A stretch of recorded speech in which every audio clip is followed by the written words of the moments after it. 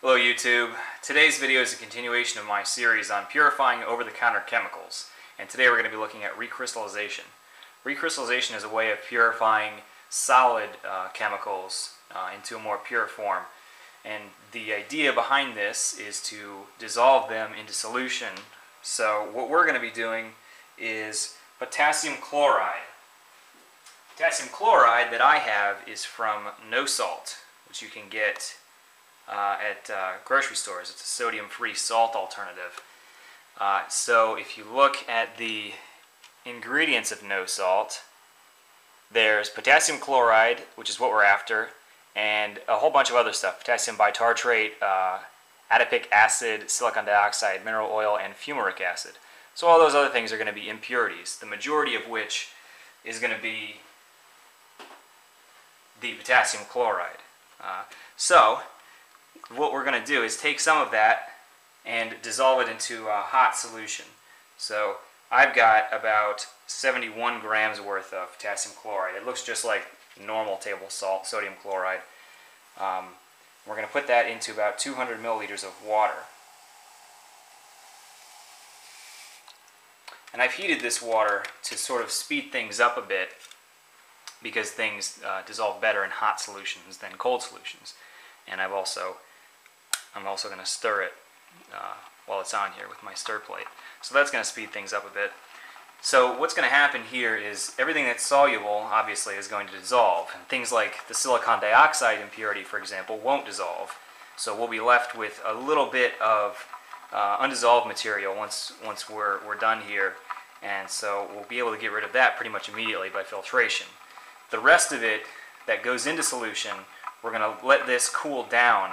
And as it cools, the main component, well, everything is going to want to crystallize, but the main component will do so first, just because there's so much of it in there. And when materials crystallize, they want to do it in a particular fashion. And if there's impurities present, they would tend to mess up this crystal structure. So once things crystallize, they tend to exclude impurities because they would screw up the crystal structure. So once the potassium chloride starts to crystallize from this solution, it should be much purer than it was before, because all the impurities will then be concentrated in the rest of the solution. Okay, it looks like this is dissolved about as much as it's going to dissolve. So now, like I said, we're going to filter it to remove any insoluble impurities, like that silicon dioxide. Because we're filtering a hot solution, generally a good idea is to first pour some regular old water, or some of your solvent, whatever that might be, through your filter paper first, just to keep it hot. So this is hot water, so we have to heat the filter paper up a bit before we run our real solution through it, because otherwise it might, when you pour the hot solution through the cold filter, it might crystallize out in the filter paper and block a lot of the pores and just make everything a lot slower, and you'd lose some of your product. So we want to pour some hot water through the filter first, just to get it up to the right temperature.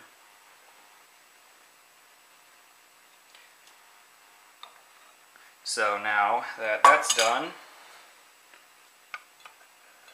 I'll remove my little catch flask here, and we're going to put it in an evaporating dish. And that's what the real solution is going to go into.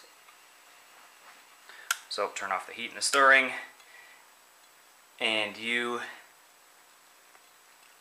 may not be able to see this very well, but on the top of this, see, it's boiling a little bit now. On the top of this, there's a film of oil, what looks like oil. So that's got to be the mineral oil impurity that was listed on the container there. So that should hopefully stay in the filter as well. So now we're just going to go ahead and, like I said, pour that into the filter and get rid of all the soluble, or the insoluble impurities. So pretty much immediately after filtering, we're seeing some crystallization on the surface of the liquid as well as on the bottom. So you can see when I move it around, there's some small crystals that are floating around there. That's really not ideal. What you want in a recrystallization for best results is slow cooling, as slow as possible. If you get fast cooling like this, what can happen is the crystals of your product come together so quickly that they trap impurities in them. So you still have some impurity there. For best results, if you cool it exceptionally slowly, like for example, if you put this in a thermos or something so that it has a lot of time to cool down, then you'll get nice big crystals that exclude impurities a lot better. So I ended up filtering off all of those little crystals that precipitated right after the solution cooled, and I was left with a clear solution, which I've left out overnight, and this is what it looks like now. So you can see that there's some nice crystallization happening, and the crystals are nice and cubical, kind of like regular table salt, sodium chloride. So that's good. That's a good indication that things are going as they should. So I lost, when I filtered the small crystals, I of course lost a good bit of my compound that I wanted, but I figured, you know, we're going for purity here, so it's best, as I said, to leave these things to cool slowly on their own to best exclude impurities. So I'm going to let this continue to evaporate and until most of the solution is gone. Okay, I've let my solution evaporate over a couple of days, and what's actually happened is something that's happened to me before, and I think it's called creep. So the solution crystallizes on the sides of the dish and sort of creeps up the side of it and can go over the top of it and spill out. So you can see that happened here. So like right here, there's a little crop of crystals on the outside of the filter paper.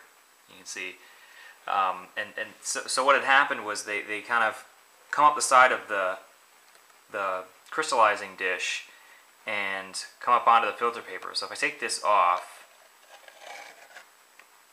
you'll be able to see the filter paper itself was pretty heavy because it had a bunch of crystals stuck to it. So the solution will start to crystallize on the sides of the dish directly above the surface, and that will wick moisture up the crystals, which will go to the top of that crystal, evaporate, deposit more crystals, and these crystals will slowly propagate up the sides of the dish. So it started at the surface, came all the way up the top here, started to soak into the filter paper around the edges, and now has spilled over the sides. So let's see if we can get a little closer. See that there's actually crystal formation all along the outside of this thing.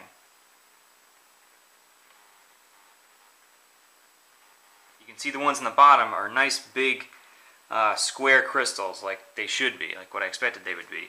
These are definitely going to be a lot purer because they're big single crystals, and so like I said, that excludes impurities. All the little ones along the outside, I would imagine, as the liquid travels up those crystals, it takes some of the impurities along with it, and so those will get deposited on the sides.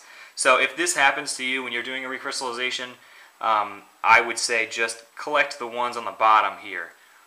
So all of these larger ones down at the bottom of the solution, I would imagine those would be more pure. And so once you've done that, then you can scrape off all the small ones on the sides, redissolve those in water, and do another recrystallization to try and get more pure stuff. I'm not really sure how to stop this phenomenon from happening. If anybody knows any good techniques, let me know. Because I've had this happen to me before, and it was not a pretty experience. The liquid actually creeped all the way up over the top of my beaker and flowed out along the surface of my table. And I didn't even notice until it was almost dripping over the side. So now what I'm going to do is just collect all these large crystals on the bottom, like I said, and that will be my purified potassium chloride. And if you wanted to, you could recrystallize those again. You can take the big crystals, smash them up, redissolve in water, do another recrystallization, and you'll get even purer product. And I've heard of procedures that call for literally thousands of recrystallizations to get extremely high purities. So you can do this as many times as you want.